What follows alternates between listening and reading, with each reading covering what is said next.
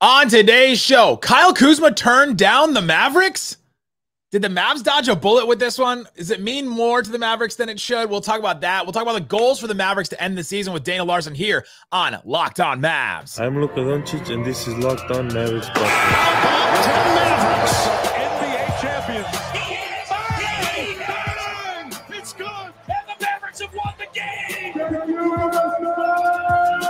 If you don't believe, you shouldn't be here. Loyalty never fades away.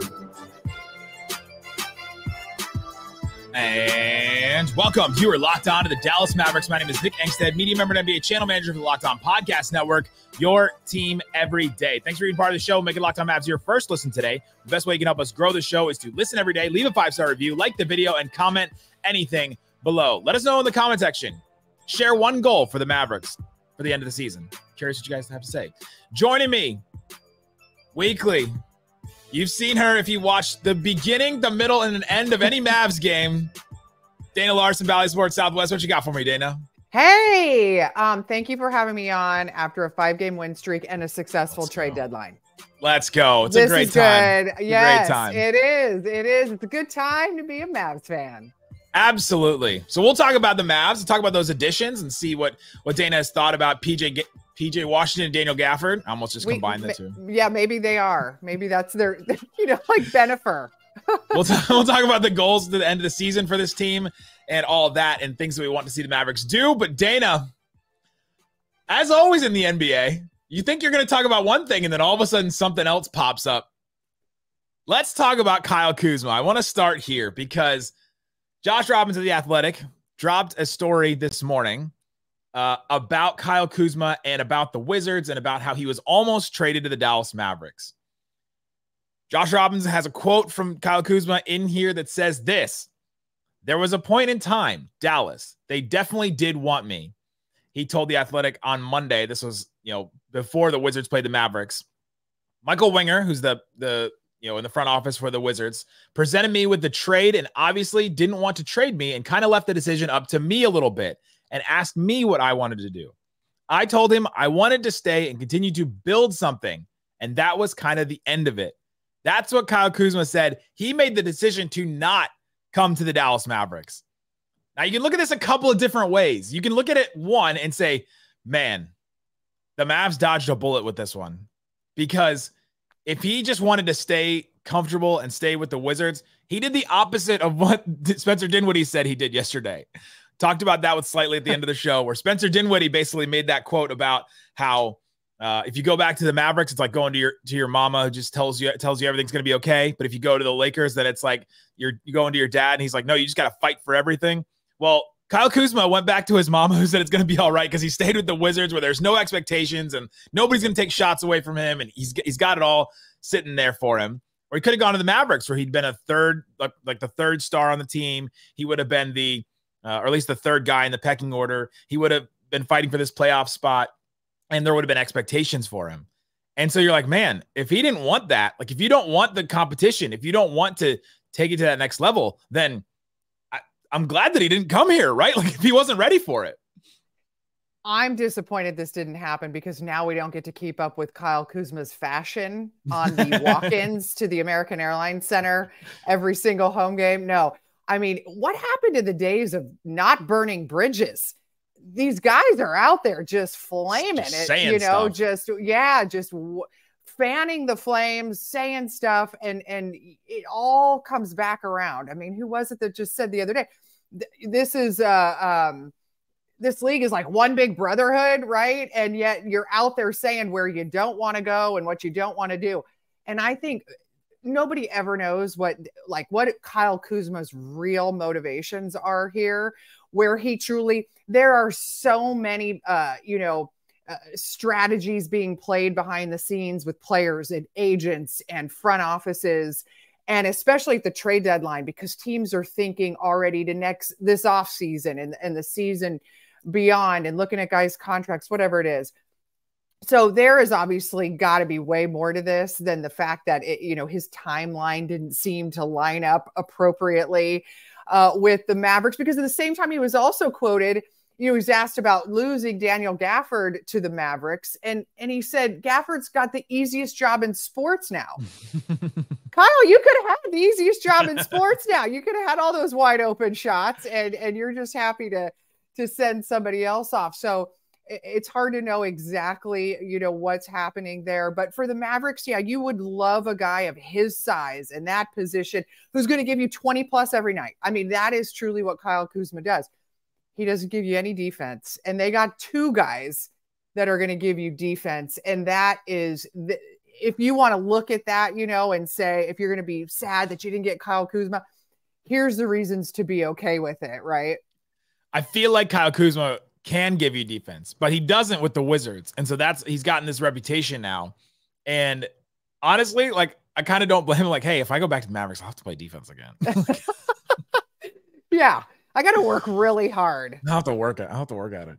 Yeah, he could. We could take him at his word and say he really did like what they were building with the Wizards. But like, what are they building? What are you building? You got Bilal Coulibaly, you got Denny Avdia, who had a nice game against the Mavs the other night. You've got Jordan Poole, who's been a complete disaster. Our Locked On Wizards guys are already done with him. Like, they're already like, move on. We're done with this experiment. We don't want him here.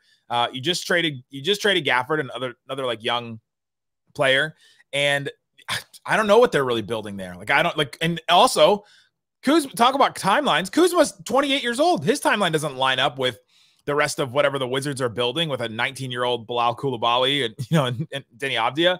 The other quote that we kind of mentioned, we keep talking about the timelines. Kuzma actually said this. He was asked about, if he wanted to remain with the Mavericks instead of, and remain with the Wizards instead of joining the Mavericks. And he said, in my career, I won a championship. So I understand that when we play this game of basketball, it's not about contending for a playoff spot. It's about contending for an NBA championship. There's only 3 or 4 contenders, true contenders. I just felt like our timelines didn't line up.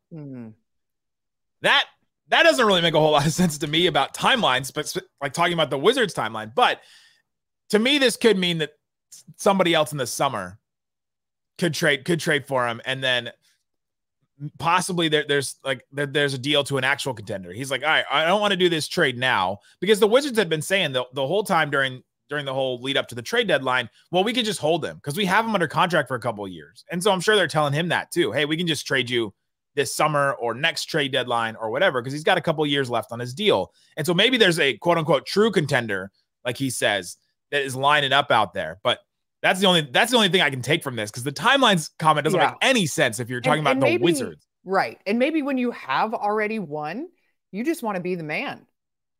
I mean, maybe for him, he didn't want to come to a team where he's the third best guy. He was just sick of running as fast as he can, trying to get there quicker if he was the man. Thank you very much for bringing that back. Although that brings it back to Taylor Swift, which makes me think of the Chiefs. And I'm a Broncos fan, and I'm sick about them winning. So let's not do that. That John Elway moment where he's carrying the trophy, that was weird. Weird with all the Chiefs around him and so the 49ers. It was literally like my worst nightmare as a Broncos fan. I can't imagine for my hero, John Elway, having to do that. Sorry, I digress. I pushed us there. You did. Yeah, I just don't understand the timelines comment from Kuzma. And so, yes, you're right for what you said earlier. Is the Mavericks, it would have been great to have a player like Kuzma. But if he's not motivated, if he isn't like, get me out of here no matter what, it felt like to me, both PJ Washington and Daniel Gafford were so excited to go to a winning situation, finally get back in the playoffs. Like in that opening presser, you were there. You could see PJ's eyes. Like I just felt like there was just fire in him of like, I want to win. I'm so tired of these teams. Yes. And everyone said that PJ had a great approach to the game and always competed and all that, and was one of the bright spots, at least attitude-wise, of the Hornets. And so now he goes to a situation where he can, and like, you want players that are excited to do that, and they're excited to buy in, because you have to buy in with the Mavericks because you're playing a very specific role. Very specific role, and the Mavericks needed an injection of energy and excitement. They have been just, dying. They're just doing everything they can to get through this season with all of these injuries and kind of muddling through these really tough stretches, right? Now you get to the trade deadline and you just get this injection of excitement and energy that's going to lift you for these last 28 games. That's as big of an intangible as all the tangible things that these two guys bring you. And to your point about the wins, the Mavericks have won more games this year already than those two teams, Charlotte and Washington, combined this year. I mean, for those two guys to come in and win 2 games in a row on a Saturday and a Monday, they're like, this is the most winning we've done. I mean, imagine just, what that can do to kind of re-energize you and to ignite you. And that is just something that everybody will feed off of. The Wizards have won 2 games in a row once this season. You'll never guess the 2 teams they beat. I'm thinking Detroit. Nailed it. First one. Okay. Detroit and San Antonio.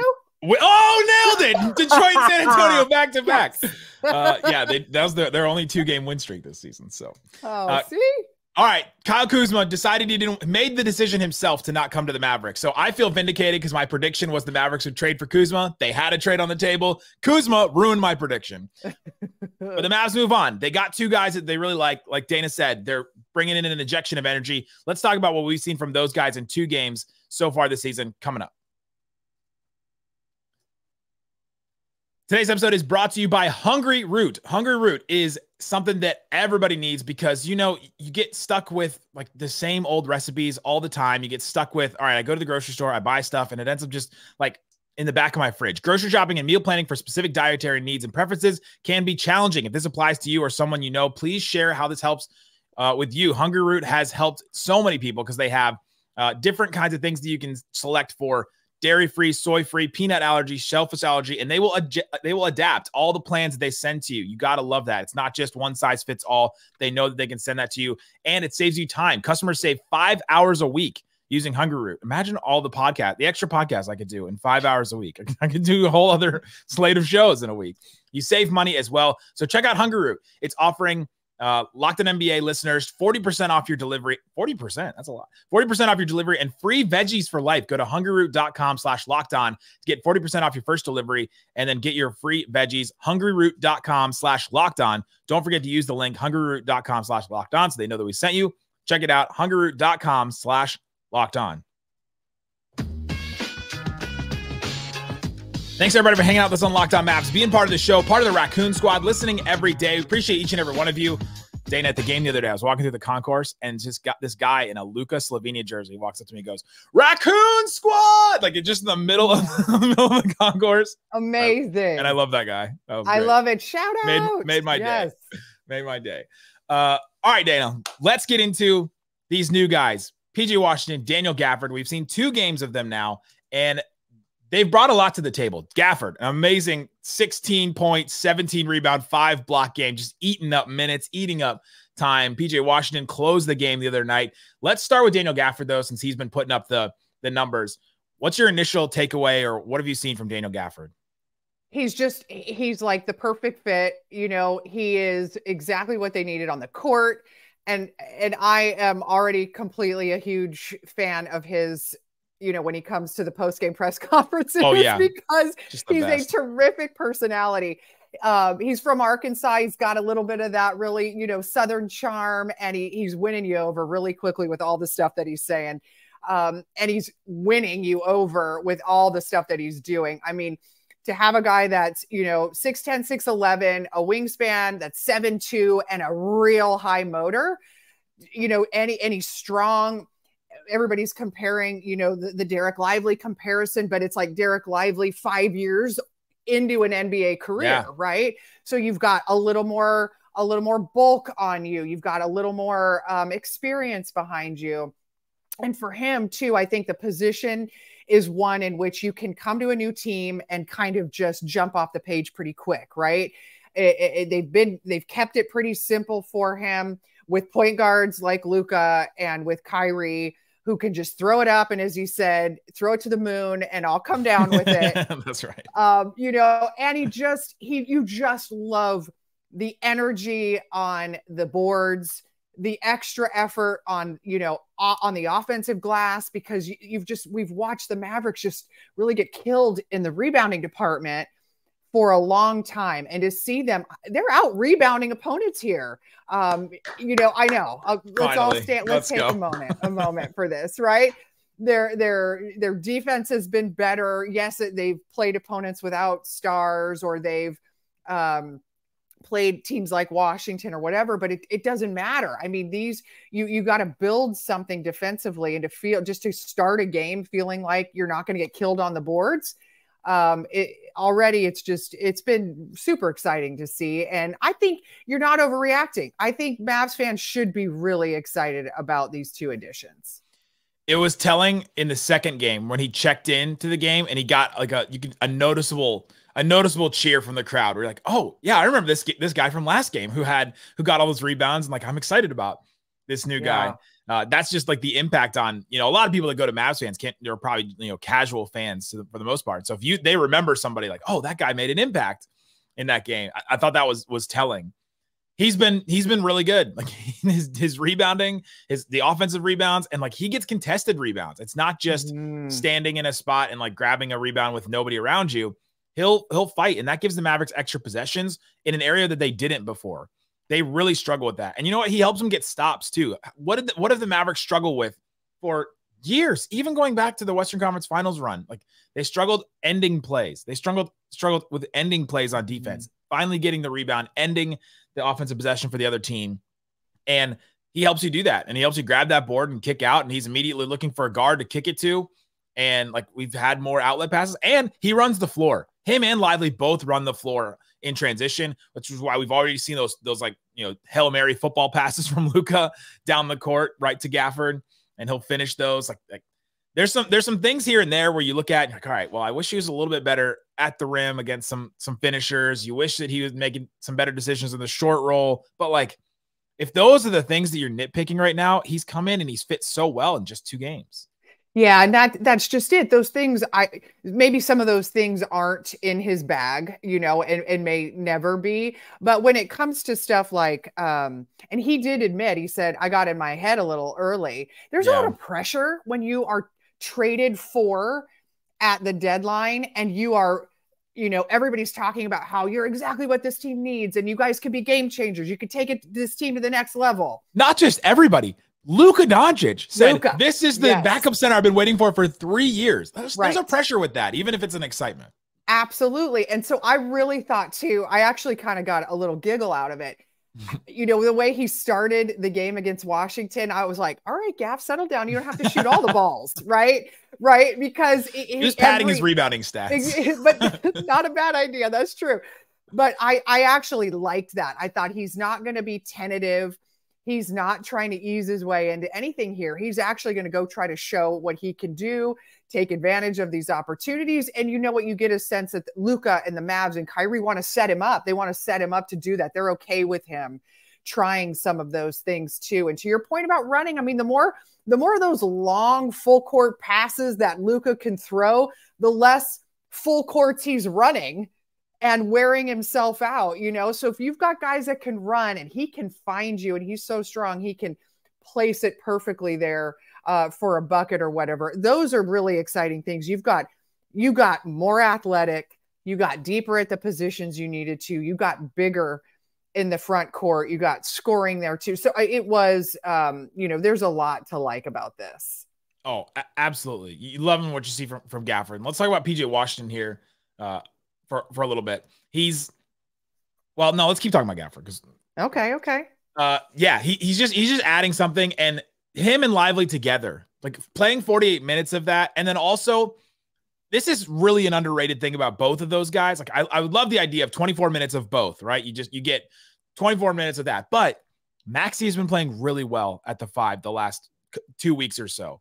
And the Mavericks do need that other look where they can get shooting on the floor. They close with it against the Wizards where you need that. Maxey has been finishing at the rim and like attacking closeouts, and he's been adding some extra stuff, passing really well. I thought 2 out of the short roll. And you don't have to close with Gafford or Lively because like you didn't bring in somebody that is, getting paid so much that you have to close with them. And I think that's kind of an underrated thing about both these guys, that they can still go to and close with Maxey and it won't ruffle so many feathers that it messes up team chemistry. And Maxey was out for 2 months, right? He's fresh. So number one, I love that. He should be really, really fresh. And he's a guy that you've had in your system. He's got that corporate knowledge. He's played in big playoff games with you Luka's super comfortable with him. This is a guy that can step in and you know exactly what you're getting from him. And he's now trending in all the right directions, right? He's getting his legs back under him. He's getting stronger. He's getting the shot, the rhythm, and the confidence. And for Maxey, when the confidence comes in, you are really, really in a good place with him. They went from being like so thin and small at this position to now deep and big, right? Because we really forget when Maxey's out for that period of time, how valuable he is and has been over the years. And it's been so rewarding, I'm sure, and satisfying for him to play like he is, and, you know, and be looked to you're not looking to him to fill up the box score. So much of what he does is just make life difficult on other players. Like, you go look at, you know, Kuzma's numbers to see what Maxey did, or, you know, that kind of a thing, to the help defense. Cause he's smart. He's getting there. He's strong. He's going to, you know, the vertical, defender that you need under the rim there. I mean, he's just bringing so much of that stuff. And I feel like one of the biggest goals for the Mavericks going forward is that continued development for Maxey and for Josh Green in those areas. Yeah. And you're going to have a team that's going to be looked at, you know, as a good defensive team down the stretch. And I said it. I know I said it. That would be right? A turnaround. Could that be? Could that be? But I mean, you finally, when you get healthy and you've got more personnel who fill those roles and those needs, you can do that. Coming up, let's talk about PJ Washington, because I do think that he factors into this team will be a better defensive team down the stretch. I think he's a really big factor in that. We saw him close the game against the Wizards. What have we seen from PJ Washington? Talk about that coming up. Today's episode is brought to you by eBay Motors. Passion, drive, patience to bring home the winning trophy, and also what keeps your ride or die alive. eBay Motors has everything you need to maintain your vehicle and level it up to peak performance. If you need things like superchargers, roof racks, exhaust kits, LED headlights, and more, whether you're into speed, power, or style, eBay Motors has you covered. Listen, they've got 122 million parts to choose from. So you know that you're going to find the right thing. They've got that eBay guaranteed fit, so you know that the part is guaranteed to fit your car every time, or your money back. Cars, trucks, SUVs. I don't know. They probably have semi-truck stuff because just like with eBay Motors, you're burning rubber and not cash. With all the parts you need at the prices you want, it's easy to turn your car into the MVP and bring that win home. Keep your ride or die alive at ebaymotors.com. Eligible items only. Exclusions apply. eBay guaranteed fit only available to U.S. customers. Shut it down! Oh, let's go home! All right, Dana. If you're watching on YouTube, or if you're listening and you were like, Nick didn't talk for like a really long time, my dog totally just threw up in my office. Oh. And now he's just looking at me like, you know how like a kid goes to you and is like, I threw up. That's what my dog is looking at me right now. Like, I threw up. And now you just have to do the pod with that at your feet. It's not that bad. It's like over. Guy. It's like over. What's up? You good? He's not. He's like, I threw up. All right, let's talk about something better than throw up, and that's PJ Washington. He's been much better than that. That's a segue. We're only professionals here, Dana. Only the pros. PJ Washington played 2 games. He's averaged 30 minutes, which is second on the Mavericks in the last 2 games. I think that's notable, and he didn't even play a lot of the fourth quarter of that Thunder game. So he comes in. He's in this winning situation, and he's kind of like the Swiss Army knife guy. He's going to be doing a lot of different things. His numbers are not going to stand out at you too much to me. 11 and a half points, 5 rebounds, 2 assists. But he's plus 16 in the last 2 games, on average. He's really impacted their winning the last 2 games. And I think that Jason Kidd has already found somebody that he is ready to trust in that closing lineup. They started him already. I think they're just ready to just give him all the keys to everything. Well, why not? Right. I mean, here's a guy who has a great pedigree, a high draft pick, high expectations, and then a little bit hard to know because of the situation he's been in, playing for a team, for Charlotte his whole career. A team that, didn't have a ton of success, but he definitely is a guy that has a whole lot of game on both sides. Right. And I love what Nico Harrison said about him. He's somebody we want to really hold accountable because we want to get the most out of him. He said the game can come so easy to him. And when you're in a losing situation, you know, it's always, it would be human nature, maybe not to be 110% on both ends every single night, but they know that here's a guy that has offensively, we've got to be a little patient with the 3-point shot. Definitely. If that comes around, I mean, I think he's just 1 for 9 from 3 in his first 2 games with the Mavs.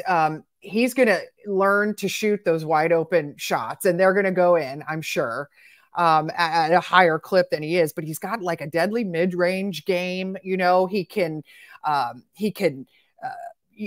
tell he's got great court vision, a good feel for the game. He can absolutely put the ball on the floor, make a play for himself, which I loved the way the game ended for him the other night against Washington, because it wasn't a great shooting night necessarily. But he had a big bucket late, and I felt like that was going to be, it was at a big time. It was an important, important play at that time. And I just felt like that was going to be, he was going to leave feeling really good about things. But I also think it's not going to be just about his offensive numbers, right? No.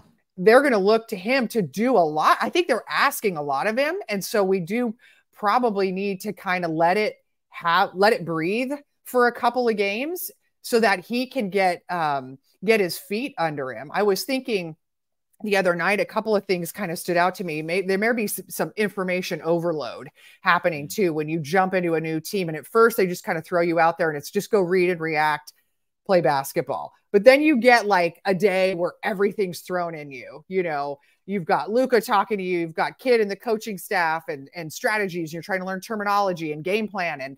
And the next 2 or 3 games, I wonder if they can be a little overwhelming sometimes too. So it feels like I want to give him, some time before we sit back and start totally grading how it all feels. Well, and he's from here, so he's got, family and people here. And so you've got people coming to you for tickets, he already said, and you've probably got Mavs social and Mavs like taking like pictures and stuff. Like you've got all of the things that you've got to do. It's just a whirlwind to try and change teams. I noticed him right after the game the other night. Actually, we're finishing the post-game show and I looked down to the court. He had a bunch of family and friends who had come down to see him, and he was holding a baby and taking pictures and saying hello. So to your point, there is a lot probably going on all around him. So he's running for an election. He was holding babies and taking pictures. I'll vote for him. Yeah. Shooting wise, he's not Derrick Jones Jr., right? Like he's not coming in as somebody that has not been a good 3-point shooter his whole career and has really struggled. And the Mavs are trying to like get that out of him for the first time, right? Like, that's not him. He has struggled this season so far with the Hornets, but in the past, he's shot like 40% from 3 in seasons. And so it is there. And he's a guy that when he scored 43 a couple weeks ago, he hit 7 threes in that game. Like I think eventually, like you're right, the shot will come around. It does seem like there's a little overload. But the offense, like you said, that clutch bucket against the Wizards where he's attacking a closeout, he goes to the hole and he can hit a little floater. When's the last my friend Tovash said it's Josh Howard, but that he reminds him of. But I'm like, when's the last role player that could do something like that? Attack a closeout and finish with a floater like that?